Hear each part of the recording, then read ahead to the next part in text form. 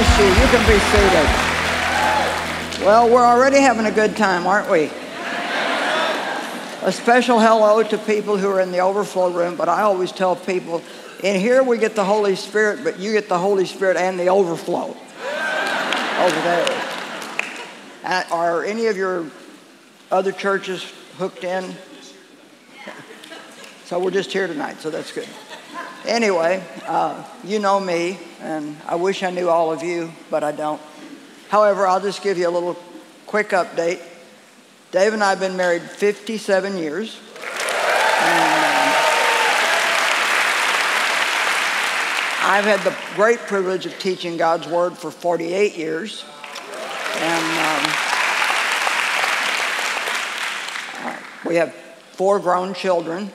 Our 2 boys are now running the day-to-day business of the ministry, and I basically preach and teach and write and pray and do my television, which keeps me busy.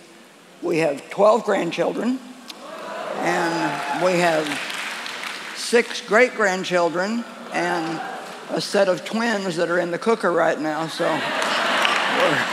we're going to have 2 sets of twins in our family. And I said, all I do all year is write checks. I just write checks. So, Father, I pray in Jesus' name that as I share the word tonight, that lives will be changed and souls will be saved. And people will make decisions. Decisions for Christ first and foremost, but decisions about things they've been putting off. Decisions about obeying you in areas where they know they've heard from you and they've just been putting it off. This is a night of decisions. In Jesus' name, amen. Well, I want to talk to you tonight about the deception of procrastination.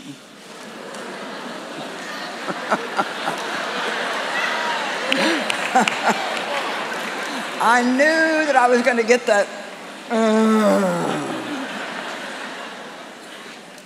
You know why procrastination is a deception? Because it tells you I'm not in disobedience because I'm going to obey God. But God spoke to my heart a few years ago and he said, good intentions are not obedience. Okay. Yeah, that's good. See, so we think, well, I know what God told me and I'm going to do it. But unless he's told you to wait till another time, then now is always God's time. Now, one of the things you'll learn tonight is if you don't move when God says to move, then you're likely to end up having to move without the anointing. Because when God says to do something, there's an anointing on it.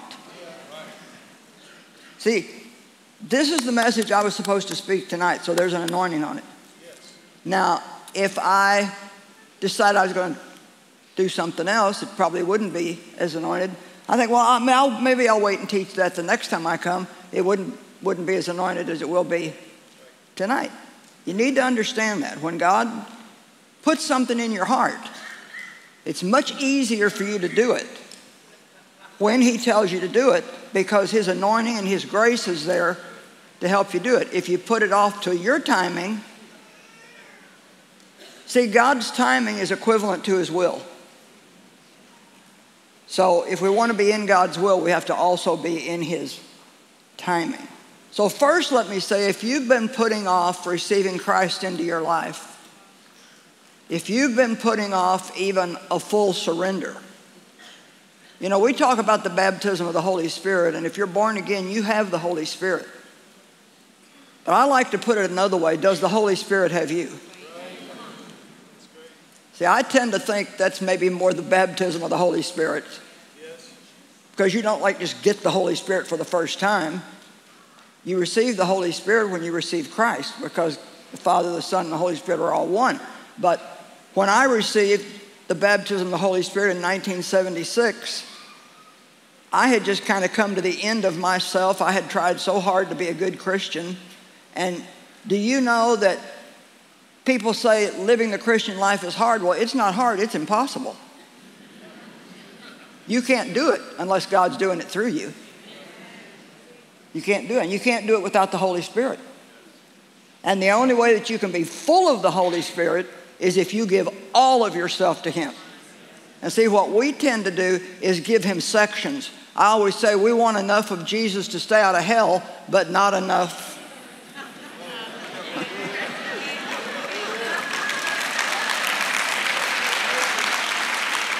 So I'm just encouraging you. I know from doing this a lifetime that the areas that you think you're going to close off to God, you're just hurting yourself. So how about opening any doors that you've had sealed shut? Even doorways that you know when you open them, it's going to cause some pain. You know, I could not get healed from the sexual abuse from my father in my childhood until I let God into that area of my life. And it wasn't easy. It wasn't easy to talk about it. It wasn't easy to tell the world about it. But I found healing through that. And sometimes when you wait, when you procrastinate, you miss an opportunity. Let's look at a couple of scriptures. Galatians 6:10. First of all, verse 9 says, I forgot what it says. Oh, be not weary in well-doing, for in due season you shall reap if you faint not. And then verse 10 says that we should be mindful to be a blessing, especially to the household of God, and take every opportunity. You see, when the offering was received tonight, it wasn't somebody trying to get your money. It was an opportunity for you to reach out beyond yourself and do something for somebody else. We have to get over this mentality that the church is trying to take something away from you all the time. Everywhere you go, they talk to you about money. Church is the only place where it bothers us.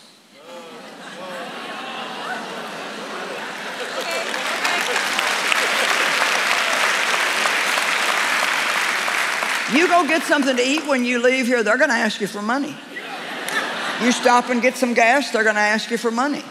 You go to the grocery store tomorrow, they're going to ask you for money. For the life of me, I don't know why we get bothered when the church says we need money. Everybody, I love your television program. Oh my goodness, if everybody who loves it would just send in an offering occasionally. See? We love free stuff, but you know, do you know that free is not actually good for you? It's really not. Paul, in one place in the Bible, he said, I did you a disservice because I didn't receive offerings from you. I worked and took care of myself. And he said, I actually did you a disservice. See, there's no relationship if one person does all the taking and the other person does all the giving. Relationship only comes through give and take. So don't let opportunities pass you by.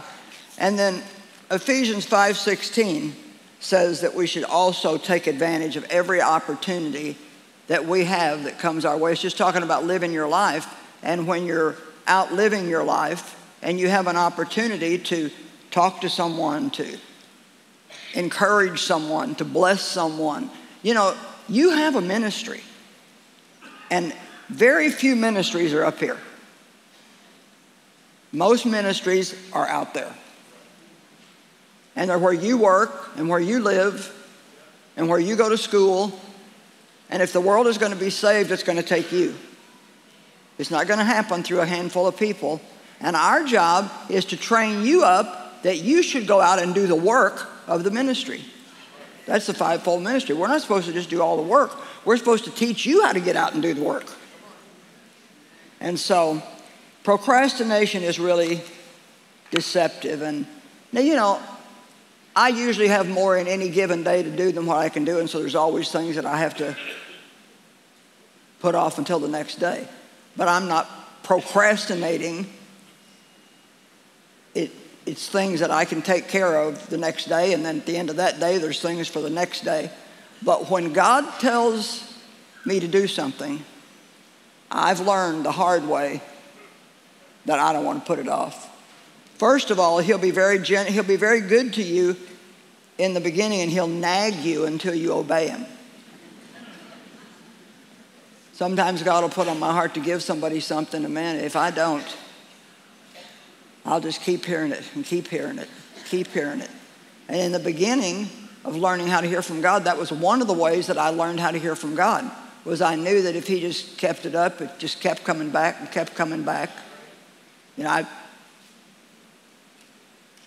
couple months ago, I had a girl on my heart that I hadn't seen for years. And she just kept staying on my heart, kept staying on my heart.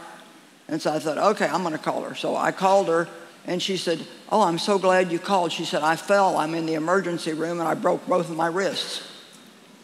And so it was just a good time for her to have some encouragement. So don't miss opportunities when God gives them to you.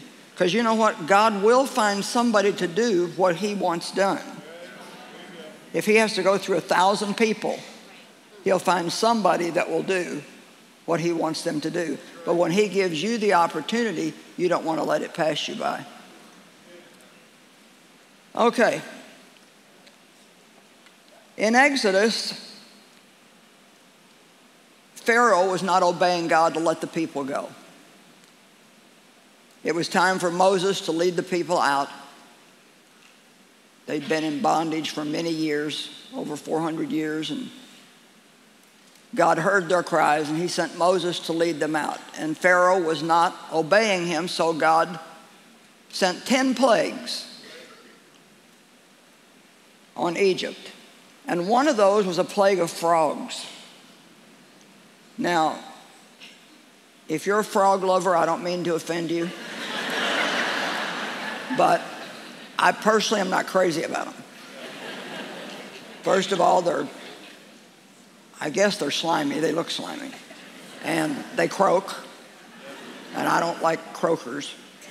And they jump, and you never know which way they're going to jump. And I don't like that either, because I kind of like to know what's going to happen. And so I don't do frogs. And the Lord sent a plague of frogs on the land of Egypt. And beginning in chapter 8, verse 1, it says, Then the Lord said to Moses, Go to Pharaoh and say to him, This is what the Lord says, Let my people go that they may worship me. And if you refuse to let them go, I will send a plague of frogs on your whole country. The Nile will teem with frogs. They will come up into your palace. Now I want you to try to imagine what this would be like. They will come up into your palace and your bedroom and onto your bed and into the houses of your officials and on your people and into your ovens and your kneading troughs. The frogs will come up on you and your people and on all your officials. Now, just imagine if you went home tonight, you drove in the garage and you heard crunch, crunch, crunch, crunch. And when you opened your car door, 3 frogs jumped on you. And then you got out of the car and 5 more frogs jumped on you. And you're trying to throw them off, and you got over to your door and you opened the door to your house and there's more frogs. And you went to the bathroom and there's frogs in the toilet and there's frogs everywhere. So you think, I'm just going to go to bed, and you get in bed and there's frogs in the bed. Now, you know,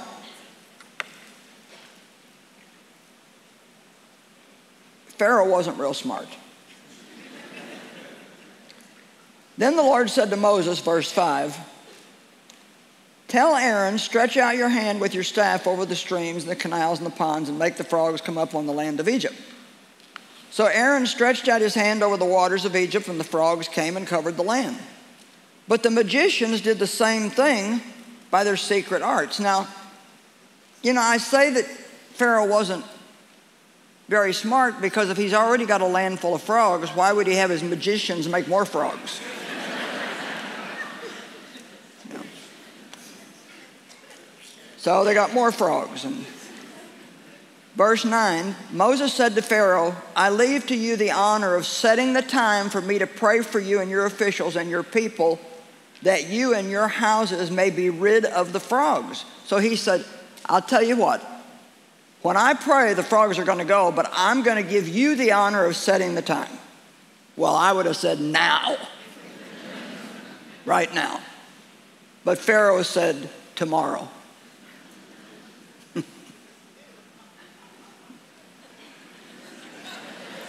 Now, who in their right mind would want to sleep with frogs one more night if they could get out of it?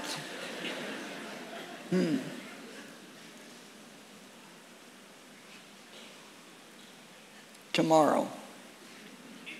What are you putting off? Forgiving someone that you're angry at?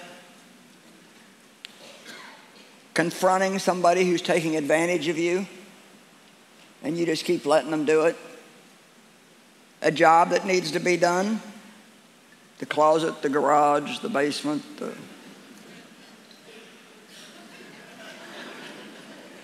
whatever it might be. Losing weight? Gaining weight? Getting out of debt? Apologizing to someone you know you hurt their feelings and you just keep putting it off. I'll do it tomorrow. Going to the dentist.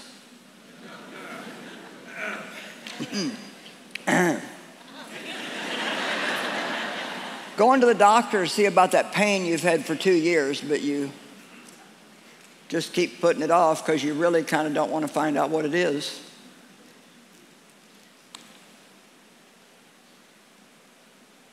Starting a regular exercise program and sticking with it. Setting a regular time for prayer and Bible study. Setting aside a generous amount of money that you give to the work of the kingdom. Ecclesiastes 11:4 says, "He who observes the wind and waits for all conditions to be favorable will not sow, and he who regards the clouds will not reap." I love that scripture in the Amplified Bible. If you wait for every condition to be favorable, you'll never get around to sowing in any area of your life. And I'm not just talking about money. You know, every act of obedience is a seed that we sow. And so, why do we put it off? We think, I don't know, we think the problem will disappear overnight. You think, you know, if you're deep in debt and you just keep putting more and more things on credit, do you think it's just going to disappear maybe if you just ignore it long enough? You know, when we ignore things long enough, then they get so big that they come crashing down on our heads. 38 years ago, I went for a mammogram and found out that I had breast cancer. And this is just a good lesson. The doctor told me, he said, "It's a good thing you came in when you were supposed to." He said, "This tumor was very tiny," and the radiologist did a great job in reading it accurately, but he said it was a very fast-growing type of cancer, and if you would have put it off, you might have ended up dying. It's just not wise to put things off. So I'm just asking you tonight, if you're sitting here or you're watching this by television, you're in the overflow rooms, if there's something that you know that God has put on your heart and you're putting it off, it's not going to get easier tomorrow. It's not going to get easier next week. It's not going to get easier next year. Matter of fact, I think the longer you put it off, the harder it gets, because when we keep putting things off, they nag at us, don't they? It's kind of like having a spiritual hangnail. Have you ever had a hangnail on your toe and it keeps getting caught in the covers at night? I hate that. It's like I'll finally have to get up and just try to take care of it. It's time to start doing things God's way. Now, maybe I should just ask for the fun of it, how many of you are putting something off? Don't give me one of these.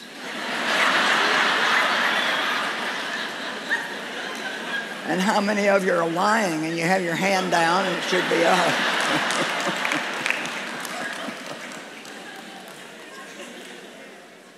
You know, let's go back to this confronting thing. Don't let people control you and take advantage of you.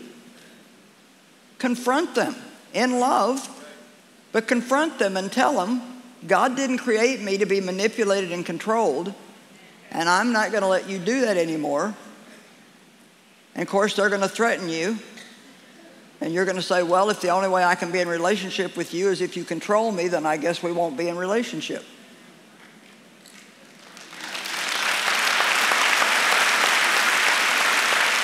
Amen? And I know there's a whole bunch of people here that need to forgive somebody, because I've never been in any church where it's been any different. And I will tell you from me personally, and I have learned this over the years, and I believe this with all my heart, holding unforgiveness is one of the absolute worst things that you can do spiritually. It shuts down your prayer life. It hurts you in every single way that you can be hurt spiritually. Hurts your fellowship with God. It doesn't fix your enemy. It doesn't heal you. It does no good at all. All it does is poison your spirit and hurt you. Now, faith. Hebrews 11:1 is an interesting scripture to me. Now, this is in every translation except 2. And it says, now faith is confidence in what we hope for and assurance about what we do not see. That's the NIV. Do you ever wonder why the word now is first?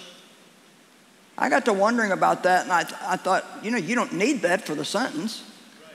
You can just start out, faith is the confidence in what we hope for and the assurance of what we do not see. But every translation starts out now. And I think it's because faith has to be now.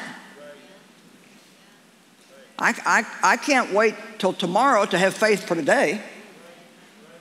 I can only have faith, now I can have faith today that tomorrow is going to work out good, or I can even have faith today that God's going to help me with something that I've made a mistake in the past, but I can only have faith is always right now. It's now. Did you ever wonder about that, why the word now is there? I just think that it has to be that. It can't be anything else, because it's not, it almost like makes the sentence not make any sense if that's not what it's there for. Now, faith is the evidence of things hoped for, the proof of things that we do not see. And now this is only in the Amplified Bible, but I like it well enough to read it. In Hebrews chapter 4, verses 1 and 7, Paul is talking to them about entering the rest of God. Does anybody know how wonderful it is to be in the rest of God? Oh my gosh. I worried and fretted and reasoned and carried on for so many years and wondered about what people thought of me when I preached and, you know, all these different things. And it's part of your journey with God, but eventually you're either going to learn to enter the rest of God or you're going to go crazy. Because you can only take so much of that stress and pressure of trying to take care of everything yourself. And so Paul talks a lot about entering the rest of God. And we enter the rest of God through believing. When you put your faith in God, you cast your care on Him, and you believe that He will take care of the problem. Now, that also includes doing whatever He might tell you to do. See, I'm a firm believer that we're partners with God. We have a part and He has a part. And in Ephesians 6, there's a little verse that says, having done all the crisis demands, you are to now stand firmly in your place. But first you do what you can do. You do what the crisis demands. You know, I can't pray for God to clean my house. I can't pray for groceries just to show up in my house. I can pray for God to give me the money for them. I can pray for God to give me the grace to go get them, the energy to go get them, but I've got to do the part that I've got to do. And a lot of people don't realize that. They want God to do what they should be doing, and they try to do what only God can do. So we get it backwards.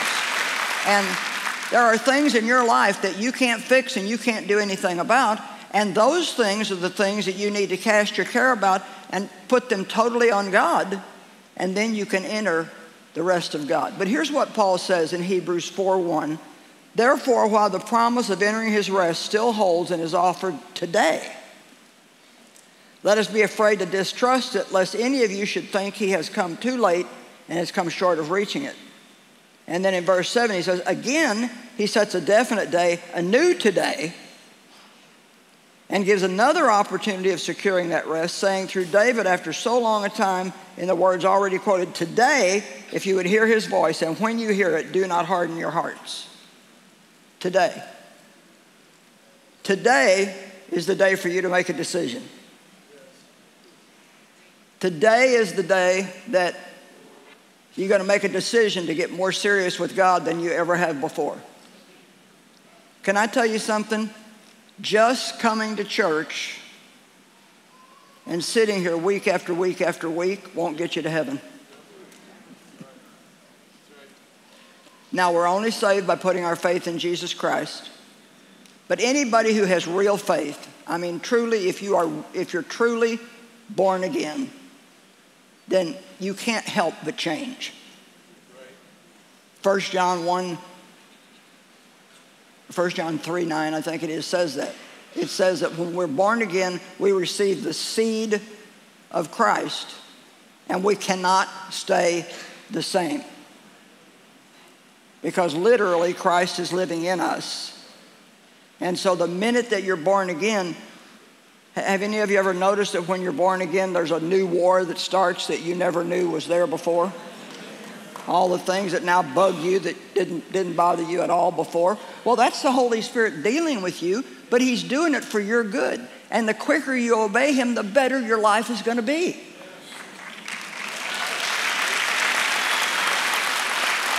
I mean, really, what does anybody want other than to have righteousness, peace, and joy? And Romans 14:17 says the kingdom of God is not meat and drink. It's not about stuff.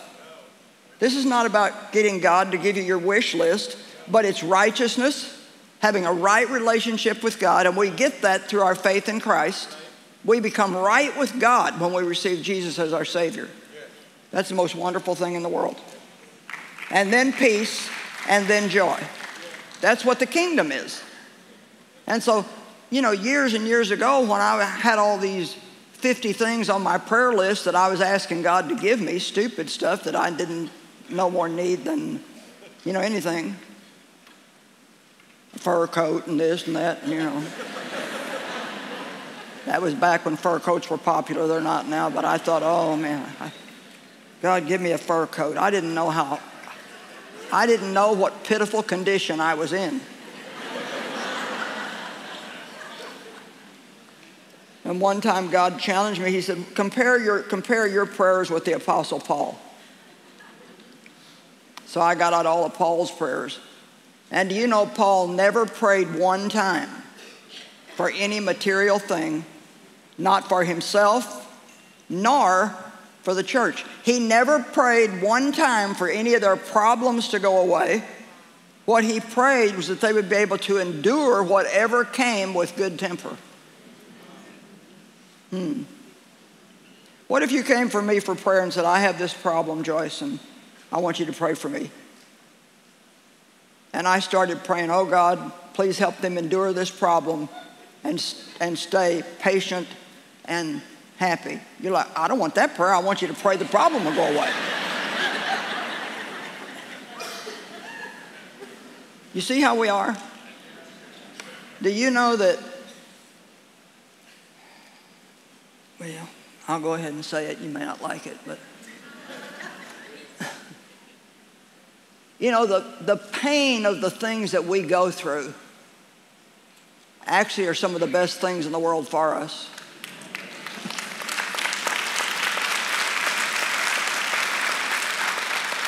And I read one time, and it's absolutely true, the things that you think right now are your greatest enemy, someday you'll realize it was your biggest friend, because that was what made you change.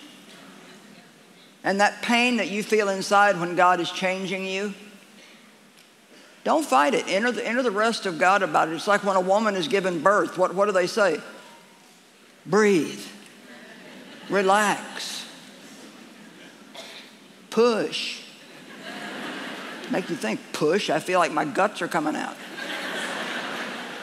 I love when couples now, men say, we're pregnant.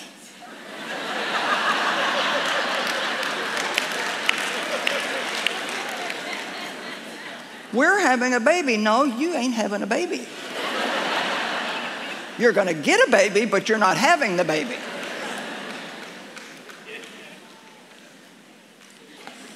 I heard something cute today, if I can get it right.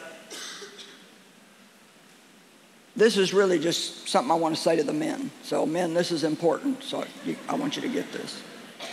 This is something special for you. It'll really help you in your life. When you get married, you enter a relationship. And in relationships, there's a lot of conversation. There's a lot of ideas going back and forth, and there's a lot of opinions. And only one person can be right, and that other person is called the husband.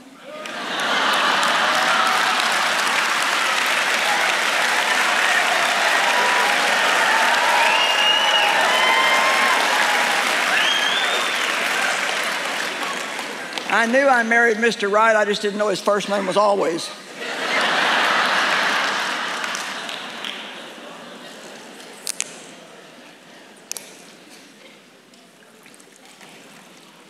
Now you'll try to remember that to go tell it to somebody else, won't you?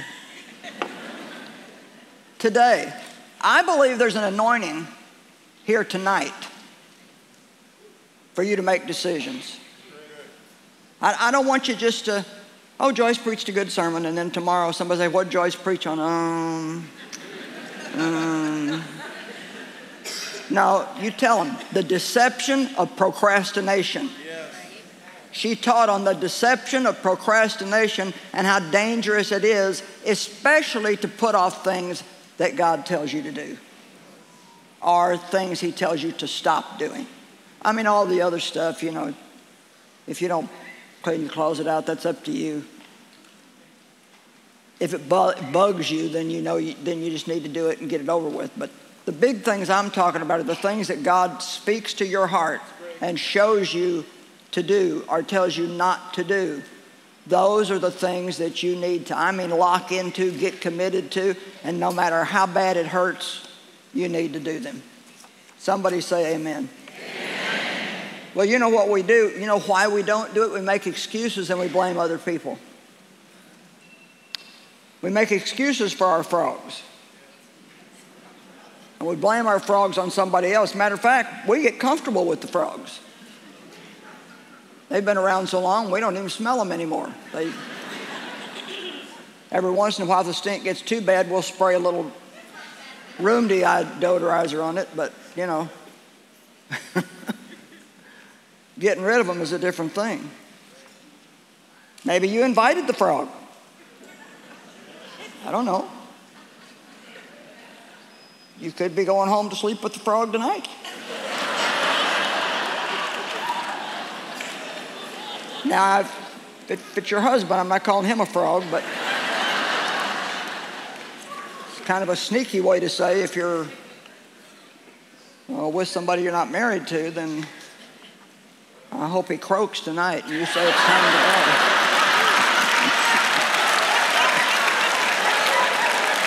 I don't mean croaks like dies, but you know, I wish I could make a good frog sound, but I probably can't.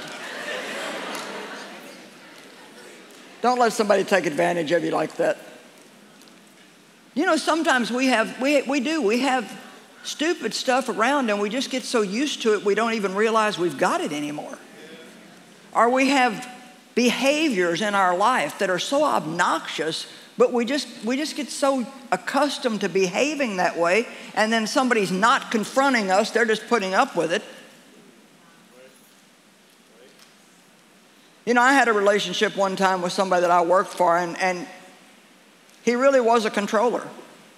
And I didn't want to lose my position, and so I came under that spirit, and I was still hurting from all the stuff with my dad, who was also a manipulator and a controller. And a few years went by, and I realized I was being controlled, and I really got mad at him. And you know what God said to me? He said, it's just as much your fault as it is his, because you let him do it. See, we like to blame everything on everybody else, but there's always a responsibility on both sides. There's always two sides to everything. In John chapter 5, we see a man that had been laying by a pool for 38 years waiting for a miracle. Once a year, an angel came and stirred up this pool of water. It was called the Pool of Bethesda. And whoever got in first got healed. One person out of all the people laying around that pool got healed. And so when Jesus came there was a lot of sick people laying around. And verse 5 says there was a certain man there that had suffered with a deep-seated and a lingering disorder for 38 years. Now, we don't know what his disorder was, but apparently he couldn't get around with any ease because he'd been laying there for 38 years. And verse 6 says, when Jesus noticed him lying there helpless, and we know how compassionate Jesus was, so you got to get the meat out of this. Jesus saw him helpless, knowing that he had been in that condition a long time. He said to him, do you want to become well, ? Are you really in earnest about getting well? And I would like to say to you tonight, I doubt that there's anybody in here that had a bigger mess in their life than I did when I started trying to walk with God. I'd been sexually abused for about 15 years by my dad. I was 18 years old. I thought when I got away from home, got away from him, I got away from the problem. I didn't realize I took the problem with me in my soul. So you can get away from something, but if you've still got the results of all of it in you, then that's the part that has to be healed. And only God can do that. Only He can get inside you and heal those kind of hurts that you don't even know how to talk about. And I want you to know tonight, and believe me, that if you will stop putting things off and you will begin to not just go to church and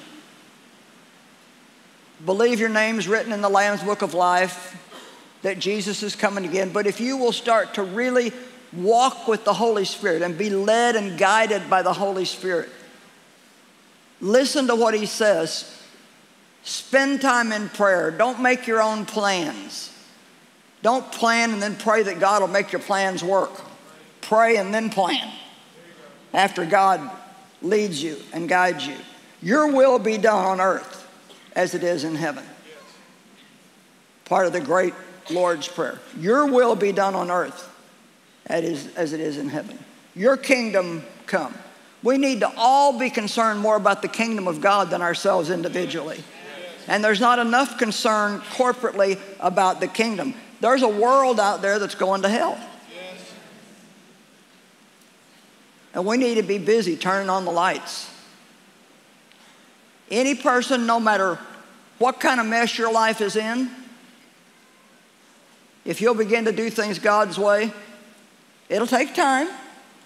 It's not going to happen overnight. It'll probably take longer than you'd like it to.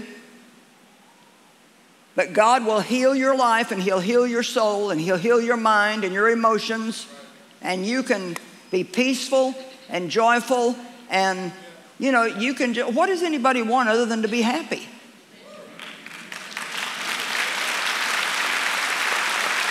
I mean, it's not really a big house that you want or a new car or a promotion at work. You want to be happy. You want to believe that you've got a right relationship with God, that He loves you, God loves you.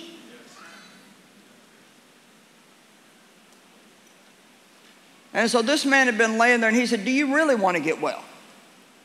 And so I guess I'll just throw that out tonight. Do you really want to get well?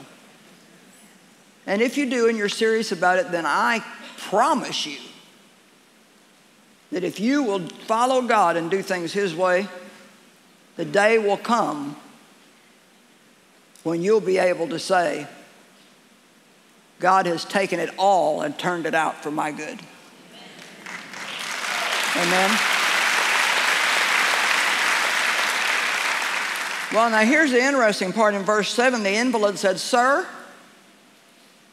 here comes the excuses. I have nobody when the water's moving to put me into the pool, but while I'm trying to come into it myself, somebody else always gets ahead of me. So what's he saying? I've been laying here 38 years, and nobody has ever come and put me into the pool, and even if I try, somebody always gets ahead of me. Well, I don't know about you, but I'm a little aggressive, and in 38 years, I could have wiggled. I mean, 38 years times 365 days, that's a lot of time to wiggle. I could have wiggled and squiggled my way over, and I would have been laying on the very edge of that pool, and I mean, the first bubble, I would have fallen in. But see, he was just laying there waiting for somebody to do it for him and feeling sorry for himself because of his condition. That's why Jesus said, do you really want to get well? Are you serious about getting well? Now let's look at another man who had a completely different spirit. Little man named Zacchaeus. Luke 19, the first 6 verses. Jesus entered Jericho and was passing through, and a man was there by the name of Zacchaeus, and he was a chief tax collector, and he was wealthy. Now, tax collectors were the most hated of all. And he was wealthy because he'd been stealing the people's money. The way the tax collectors worked was the Roman government required a certain amount of tax, but then they were free to add on to that whatever they wanted to. So that's why the people, even though they were Jews, the Jews hated them because they were stealing their money.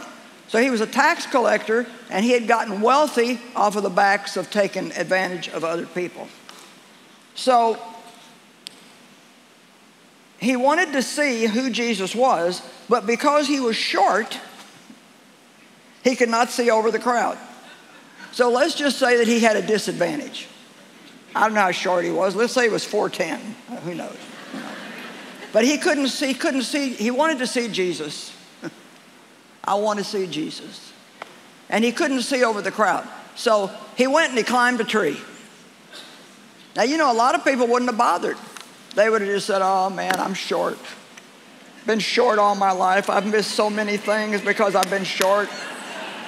If I was just a tall man, then I could see Jesus. And just as Jesus walked under that tree, the Bible says he looked up. And he saw Zacchaeus. And he said, come down here. I'm going to your house today. Now, why did Zacchaeus didn't call for Jesus? He was just sitting in the tree watching him. But when Jesus got there, I think Jesus' spirit felt something that he liked. I think he felt some real determination and some, I'm not going to get left out. And can you imagine how mad it made all the Pharisees when Jesus went to that tax collector's house and had dinner with him? Are you going to be the kind of person that sleeps one more night with the frogs, that lays by the pool 38 years, or are you going to climb a tree?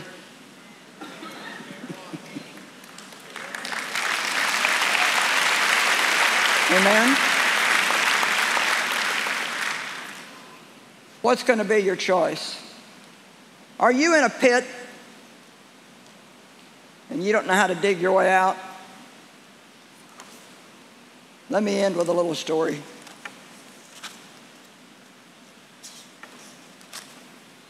There was a farmer who had a donkey that fell into a well.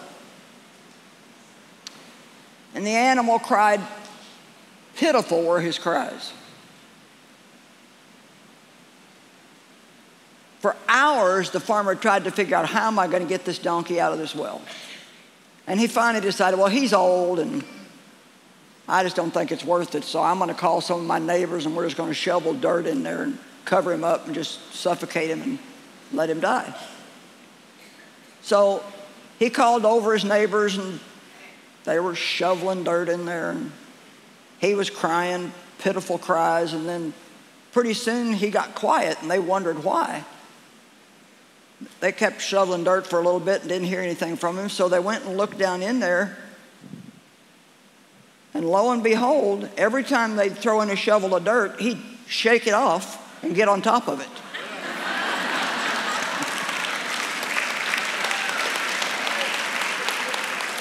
And they threw so much dirt on him that the dirt got up to the top of the well and he just got out there and walked off.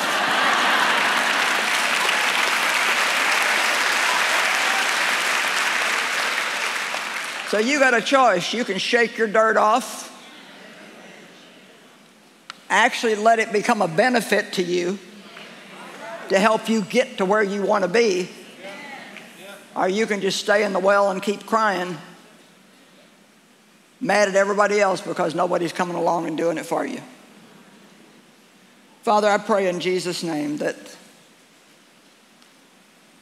people here tonight who have not received you would make a decision that this is their night to do so. And that people who have not really fully surrendered would do that, and you would fill them as they open up all the rooms in their life, that you would fill them with the power of your Holy Spirit. We need you, Holy Spirit.